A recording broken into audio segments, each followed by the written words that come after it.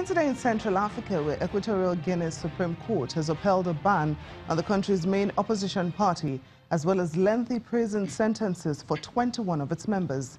The Citizens for Innovation, or CI party, was dissolved by a court in February after it was accused of involvement in acts of violence ahead of last year's elections. A lawyer for the CI party described the court decision as a sentence for dictatorship and shame. Human rights groups say corruption, poverty and repression have thrived under the presidency of Theodore Obiang Nguema, who has been in power since 1979. So let's get more on this story from a lecturer at the University of Lagos and an African affairs analyst, Mr. Okwe Okpala. Thanks for joining us on the program. Thank you very much. So what do you make of Equatorial Guinea's Supreme Court ban on the country's main opposition party and the lengthy prison sentences for 21 of its members? Well, it's a sad commentary on leadership and governance in Africa. It also shows how African leaders use and abuse institutions that are supposed to help build the society, entrench the freedom of its citizens. You know, the President Nguema has been in power for nearly 39 years, and he's a 75-year-old man. Meanwhile, he can't even allow small space for the opposition to express themselves. Already they have 100 members of the legislature. 99 are from his party. And this thing started by saying, oh, the opposition cannot even campaign in the stronghold of their, in the area of where their leader comes from. And that was what started the fracas. And, you know, when the people reacted, and then most of them are clamped in jail now, 30 years and above, 21 of them, and 135 in detention. 135 in detention. And it shows that, look, you cannot even tolerate. They are not even a threat to him. But even that small noise that they make, he doesn't want to hear it. So what is this likely to have on the country's polity? No, of course, I mean, there is the unfortunate thing about democracy is that democracy is becoming a tool for dictators to push away outsiders who would have probably helped to intervene. Because before, soldiers will stage queues.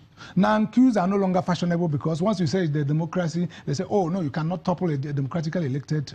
But then African leaders have found a way to use that. Say, oh, we are a democracy. Meanwhile, there's nothing apart from just electoral fraud that happens to return them to power. There's nothing that they don't respect human rights, they don't respect anything. Meanwhile, they push away those who could have, and then they make it unfashionable for people to remove them through queues, and also say, oh, look, you can, a democratically elected government, you cannot push it out. So it means that there must be a way of restoring true democracy to most African countries. Otherwise, what will happen is that we have dictatorship wearing the hood of democracy. So how are we going to do that, considering the fact that, like you said, he's been in power for 39 years, and is not the only African leader? There are so many other African leaders who cling on to power. Why are they lasting this long, and what can be done to change that? What can be done is that, look, you know, we cannot, it is obvious that Africans cannot heal themselves. We need, international community needs to, do more to support democracy in Africa. Because what we have in Africa, most of them are dictatorships.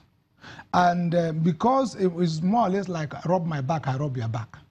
When they go there, most of them, you can count in one finger. The fingers of one hand, the true democracy that exists in Africa.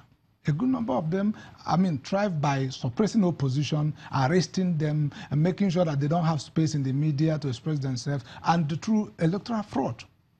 Even committing, they will do, oh, there's election, but meanwhile, they dictate. In fact, if you look at what happened there, even the institution of the Supreme Court, we have to say, in the name of the president, we reject the appeal.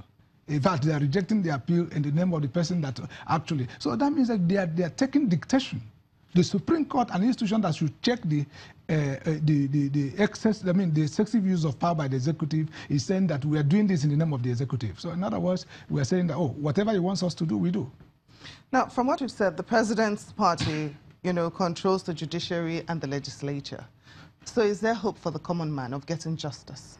Well, there will always be hope because, I mean, one thing with human beings and human system is that nothing lasts forever. I believe that, I mean, in the words of our former President Obasanjo, the island of integrity and the island of it, we should keep pushing on that edge so that we keep expanding the island of democracy. When nothing came cheap, nobody knew that apartheid can go the way it went. Nobody knew that certain African countries, I mean, that certain systems that we are suppressing the people in many places we go. What will happen is that people outside should help so that it will be quickened. And then the sacrifice will not be so much. Not until the country is plunged into crisis completely. Lecturer and African Affairs Analyst, Mr. Okwe, thank you so much for joining us on Network Africa. You're most welcome. Zimbabwe's opposition leader, Nelson Chamisa, says he did nothing wrong by offering to marry his 18-year-old sister to President Emmerson Mnangagwa if he wins 5% of the vote. Mr. Chamisa, who took over leadership of the Movement for Democratic Change, MDC, earlier this year, came under fire for the comments caught on camera. He says the complaints are coming from political detractors and that he was happy to make the bet because he knows it won't happen. Mr. Chamisa sees himself as Morgan Tsvangirai's successor following the veteran MDC leader's death in February, but he is being challenged for the leadership by Thokozani Kupe. She was Mr. Tsvangirai's deputy in the party and served as Deputy Prime Minister from 2009 and 2013 in the unity government that the MDC formed with the ruling ZANU-PF party to end conflict in Zimbabwe.